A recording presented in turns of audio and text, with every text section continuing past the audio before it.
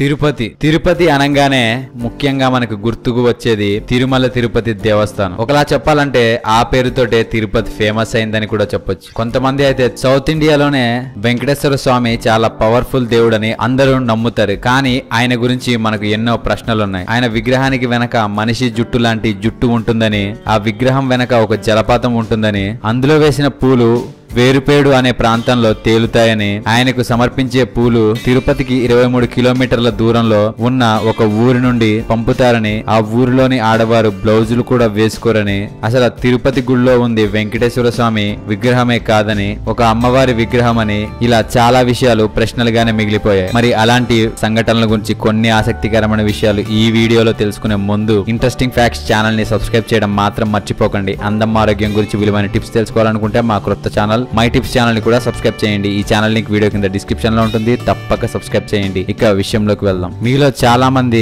Already Venkateswara స్వామి చరిత్రను తెలుసుకొని ఉన్నాం అని అనుకుంటున్నారా? అయినా సరే మీకు తెలియని చాలా కొత్త విషయాలు ఈ వీడియోలో మనం తెలుసుకుందాం. కలియుగం మొదలయ్యే రోజుల్లో సప్త ఋషులు త్రిమూర్తులైన బ్రహ్మ, విష్ణు, మహేశ్వరుల్లో అగ్రతాంబూలం ఎవరికి ఇవ్వాలి, ముగ్గురులో గొప్ప వాళ్ళు ఎవరు అని తెలుసుకోవాలి అనుకున్నారు. అప్పుడు భృగు మహర్షి నేను ముల్లోకాలు తిరిగి ఆ విషయం తెలుసుకొని వస్తానని చెప్పి బయలుదేరుతాడు. భృగు మహర్షి చాలా ఆవేశపరుడు. ఆయన ఈగో చాలా తొందరగా హట్ అయిపోతుంది. దానికి కారణం ఆయన పాదం కింద ఒక కన్ను ఉంటుంది. దాన్ని అజ్ఞాన నేత్రం అని పిలుస్తారు. అందువల్లే ఆయనకి కొంచెం గర్వం ఎక్కువగా ఉంటుంది. భృగు మహర్షి మొదటిగా బ్రహ్మలోకానికి వెళ్తాడు. అక్కడ బ్రహ్మ సరస్వతీదేవి వాయించే వీణధ్వనిని వింటూ భృగు మహర్షిని పట్టించుకోడు. దానితో కోపం వచ్చిన భృగు మహర్షి ఇక ఈ ప్రపంచంలో ఎవ్వరూ నీకు గుడి కట్టరు, నీకు పూజలు కూడా జరగవు అని శపించాడు. అందుకనే బ్రహ్మదేవుడికి శాశ్వతంగా భూలోకంలో గుడులనేవే ఉండవు. వెంటనే శివుణ్ణి కలవడం కోసం కైలాసానికి వెళ్తాడు. అక్కడ శివుడు పార్వతీదేవితో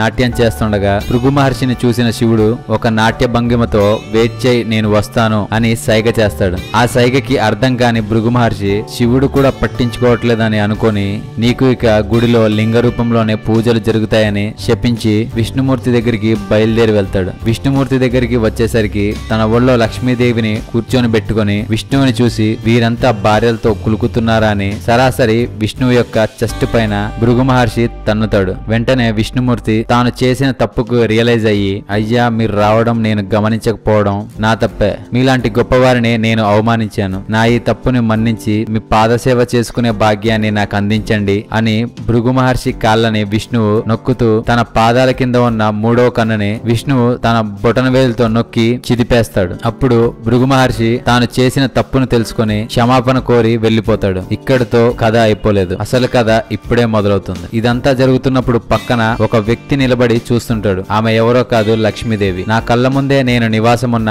నీ హృదయం పైన మానవ మాత్రుడైన భృగు మహర్షి తన మట్టి కాళ్లతో నిన్ను తన్నితే అతన్ని వెంటనే బూడిద చేయకుండా పాదసేవ చేస్తావా? నీకు ఆయనకి ఏ రిలేషన్ అయినా అండర్స్టాండింగ్ అయినా ఉండొచ్చు, కానీ నా భర్తని ఇలా అవమానిస్తే నేను భరించను. నేనే కాదు, ఈ లోకంలో ఏ స్త్రీ కూడా తన భర్తను అవమానిస్తే భరించలేదు. పైగా నువ్వు భృగు మహర్షిని ఏమీ చేయకుండా వదిలేసావు. ఇక నేను నీతో కాపురం చేయను అని విష్ణుమూర్తిని వదిలి లక్ష్మీదేవి వెళ్లిపోతుంది. లక్ష్మీదేవి వెళ్లిపోవడంతో విష్ణుమూర్తి వీక్ అయిపోతాడు. లక్ష్మీదేవి అంటే సిరి అంటే డబ్బే కాదు, ఐశ్వర్యం, అందం, ఆరోగ్యం. సిరి లేకుండా విష్ణువు ఉండలేకపోయాడు. వెంటనే లక్ష్మీదేవిని వెతుక్కుంటూ అన్ని లోకాలు తిరుగుతాడు, కానీ భూలోకం మాత్రం వెతకడు. ఎందుకంటే లక్ష్మీదేవికి భూలోకం అంటే ఇష్టం ఉండదు కాబట్టి. ఇక్కడ మురికి గర్భాలు, రక్త మాంసాలు ఉంటాయి కాబట్టి లక్ష్మీదేవికి ఇష్టం ఉండదు. మన పురాణాల్లో చూసుకుంటే లక్ష్మీదేవి ఏ అవతారంలోనైనా మనిషి గర్భంలో పుట్టలేదు. సీతాదేవి లక్ష్మీదేవి యొక్క స్వరూపం. ఆమె ఎక్కడి నుండి వస్తుంది? నేలలో నుండి ఒక పెట్టిలో దొరుకుతుంది. మరో అవతారంలో పవిత్రమైన అగ్ని నుండి పుడుతుంది. మనిషి కడుపులో మాత్రం లక్ష్మీదేవి పుట్టలేదు. విష్ణుమూర్తి లక్ష్మీదేవి లేక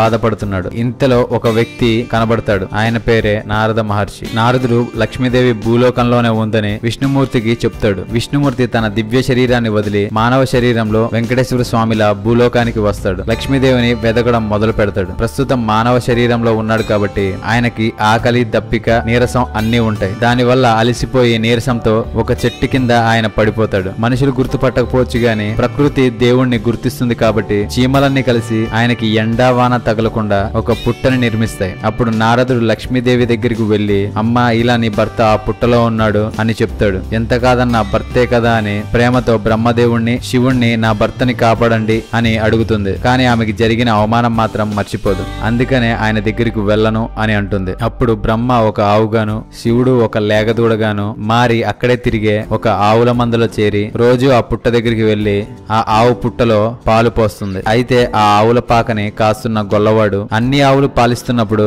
ఈ ఒక్క ఆవే ఎందుకు పాలివ్వట్లేదు అని అనుకుని బహుశా ఈ దూడ పాలన్నీ తాగేస్తుందేమో అని దూడని కట్టేస్తాడు. అయినా మరుసటి రోజు కూడా ఆవు పాలివ్వలేదు. ఇలా కాదని ఆ ఆవుని వెంబడిస్తాడు. తీరా చూస్తే ఆ ఆవు పుట్టలో పాలు పోయడం గమనించి నా దగ్గర గడ్డి తిని ఆ పుట్టలో పాలు పోస్తావా అని కోపంతో ఆవు పైకి గొడ్డల్ని విసురుతాడు. దానికి అడ్డుగా శ్రీనివాసుడు నిలబడతాడు. ఆ గొడ్డలు తగిలి తన తల మీద కొంత జుట్టు ఊడిపోతుంది. తరువాత ఒక రోజు లక్ష్మీదేవి కోసం వెతుకుతూ అలసిపోయి ఒక చెట్టు కింద పడుకొని ఉన్న విష్ణుమూర్తిని చూసిన దేవతాపుత్రిక నీలాదేవి ఈయన ఇంత అందంగా ఉన్నాడు, ఎవరితనో, ఇంత అందగాడికి తలపైన జుట్టు లేకపోవడం బాలేదని అనుకుని తన జుట్టుని కొంత తీసి ఆయనకి అంటిస్తుంది. వెంటనే నిద్రలేచిన శ్రీనివాసుడు నీలాదేవి ఎందుకిలా చేశావు? నేను మగవాణ్ణి, నాకు జుట్టు లేకపోయినా ఏం పర్వాలేదు, ఆడదానివైనా కానీ నీ జుట్టుని నాకిచ్చావా తల్లి అని ఇకపైన కలియుగ అంతం వరకు నా భక్తులు నీకు నీలాలు అర్పించుకుంటారు అని ఆమెకు వరం ఇస్తాడు. అందుకనే తిరుపతికి చాలా మంది మొక్కుబడే అనే పేరుతో